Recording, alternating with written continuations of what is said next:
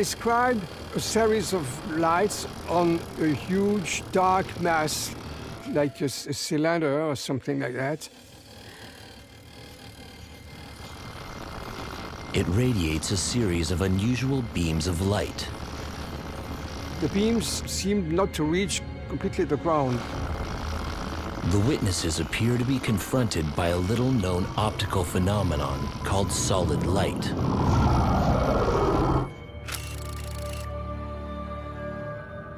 Solid light cases involve the projection of light in a column of light, like the lightsabers that are used in the Star Wars movies. Scientifically, it's completely impossible.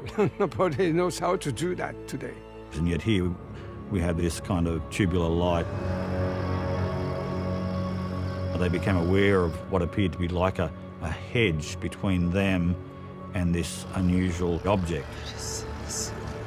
A hedge that wasn't there when they passed through the area earlier that day. What we would find later on there was that investigators determined that there was no such hedge at that location in the valley.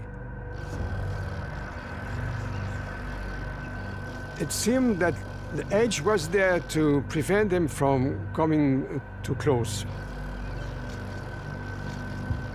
At that point, they start to become very concerned that something quite strange is going on.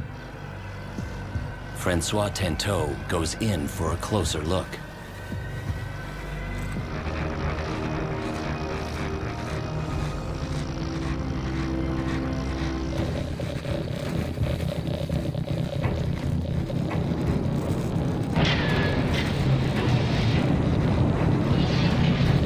Suddenly, the object becomes fully illuminated, and it's enormous.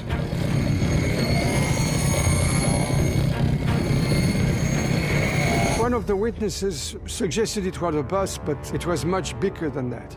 They estimated the size of this object at 40 meters wide. Witnesses